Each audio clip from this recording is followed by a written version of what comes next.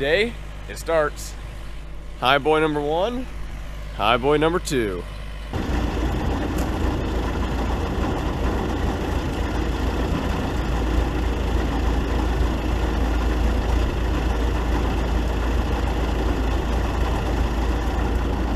Now driving these things is kind of like watching a horror movie.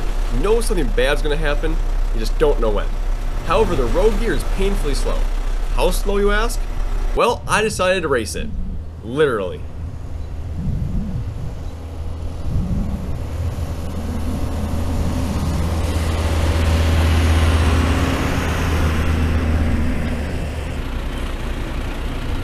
Okay, so I woke up at 5 o'clock this morning, and this is what I saw. Pretty cool, right? Anyways, the reason we get up so early and we spray is because the dew on the corn acts like a natural carrier for the chemical. Hey, editing Carson here. I never really mentioned what chemical we were actually spraying. So what we are spraying is called fungicide, which helps reduce the severity of diseases, which in turn has the potential to boost yields. So basically it does to corn what your mom told you the Flintstone gummies would do to you as a kid. Ah! There we go.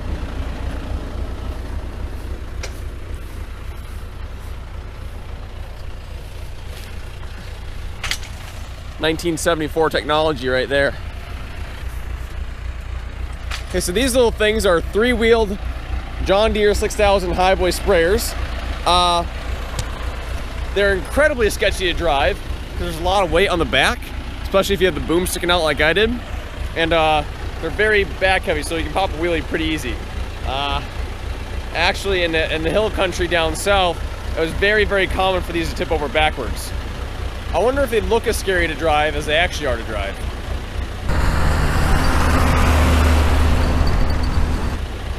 Probably not. Anyways, let's get at it.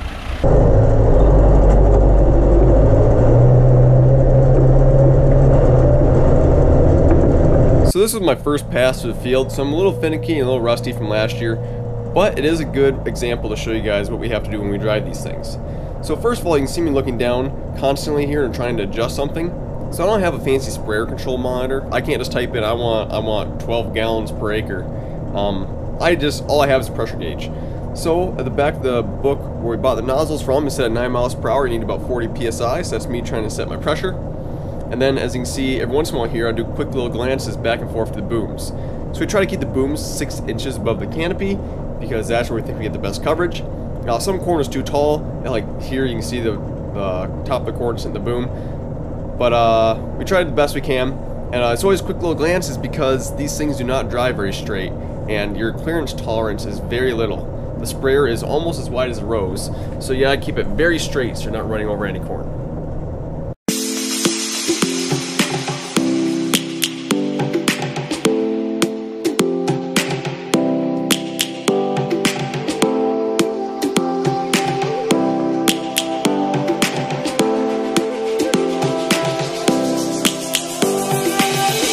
Lions roaring in the morning sun, searching for a longer day.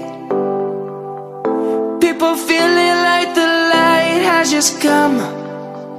We must never stop the way.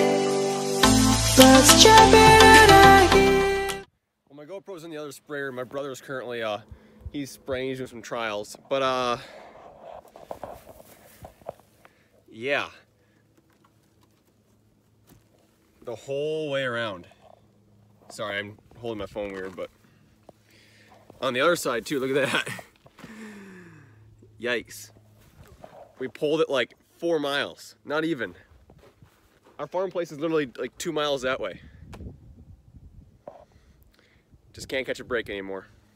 Okay, so current plan, we're going to payloader. Payloader, we can wrap a chain around and lift this side up so we can get the tire off. So, yeah. Dad's gonna take me to the payloader, and oh, he brought the spares. Look at that.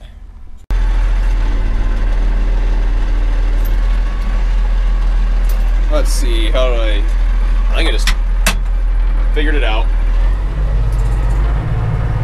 Okay, I better engage the parking brake. Bam. Okay, so we have spare tires, but they're smaller tires. In fact, my dad calls them bicycle tires. Oh, you're a little dirty. There you go. Anyways, so we gotta replace both tires. So I'm gonna go ahead and while he's getting tools, I'm gonna take this shield off. So that way we can get both tires. We'll probably come with a payloader, just wrap the chain around this brace, lift each side up, and replace each tire.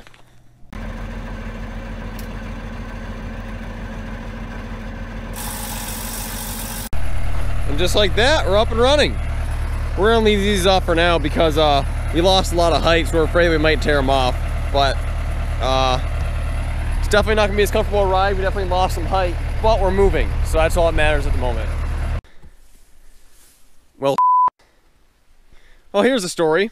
So, first of all, as you can see, my visibility is terrible. The only clean part of my window is right here. And so I was looking, following the rows. Kind of last second I saw this gap where the planter didn't plant, and usually it means a rock, but not always. So I slowed down, and I couldn't see that hole, and I slowed down, saw the hole last second, slammed on the brakes, and it wasn't enough. So here I am. So yeah, I don't know, it doesn't look like anything's broken up here. My exhaust is on the ground, which could be a problem. I have to dig that out. But I might be able to back out of this. But looking at it, actually it might be better to try drive out of it. I don't know. I'll keep you updated. Yeah, it looks like I bent the exhaust a little bit. We might be able to bend it back, but I'm afraid to try and back out with that, like that. Are you impressed or what?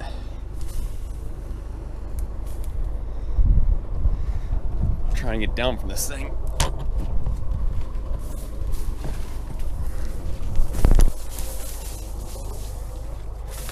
I don't think anything's really damaged except for the exhaust coming out is kind of. Let's hope the pump isn't up. I think the pump's okay. Maybe. I tried backing it out. Okay, I'll let you watch while I do that. You want me to watch? Yeah. If you blew the front tire or not. Here, you hold the camera because this is gold. Put it down all the way.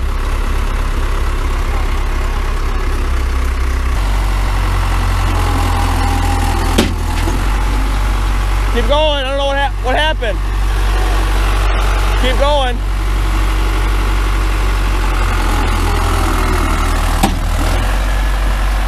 Try it again.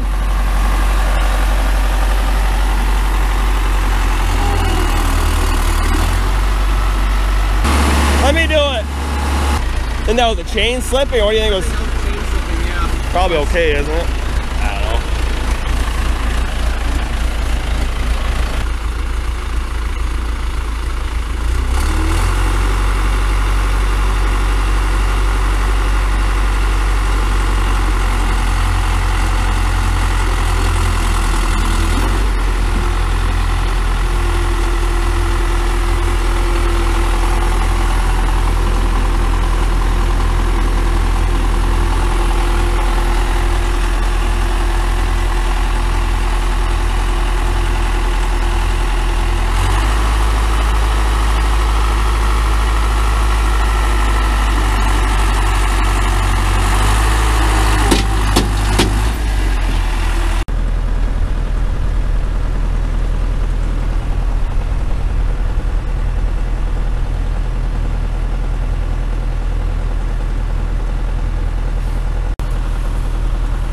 Trying to get as much wave as you possibly can back, so we're trying to get the booms up.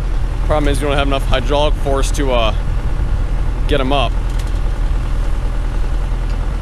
More. Yeah, I'll try.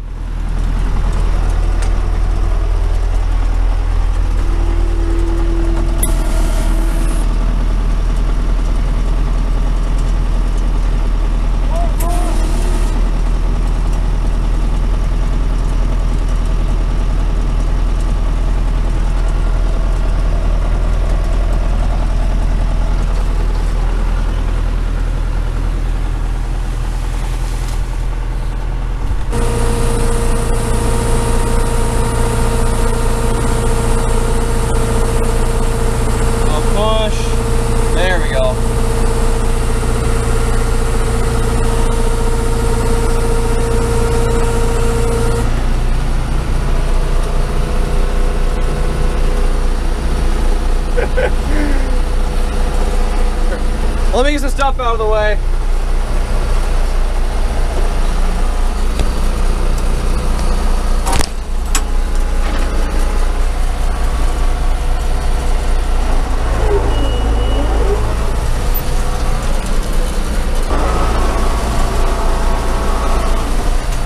That is a sign of success-ish, my friends.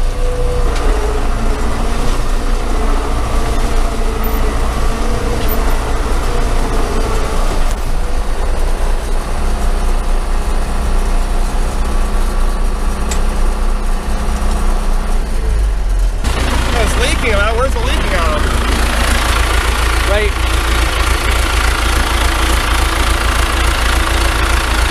I don't know, should I just empty this tank and we can examine it up by the... I mean, this got bent a little bit, but I think we can bend that back. I'm not worried about that. See it. It's fine like it is right now. We gotta take a 9/16 to just move it. Yeah. I might have cracked the fitting. Okay, well, should I just empty this tank out and... Yeah, that's fine. Okay. Yep. I knew it was a matter of time before one of us did it. I'm not mad. Well, good, because...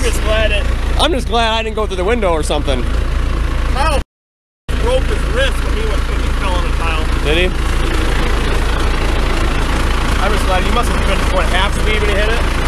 Yeah, I hit the clutch and the brake probably, I don't know, 10 foot back, but you know, brakes suck on these things, so. Alright, good. Yeah, well, yeah, I'll just finish this round. I'll finish the tank and we can examine it further. Well, now I gotta reset my guidance here. Use previous.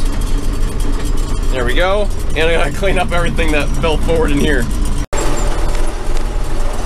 I mean, we're going again.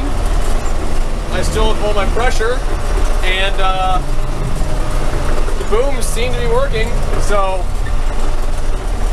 just keep going, I guess.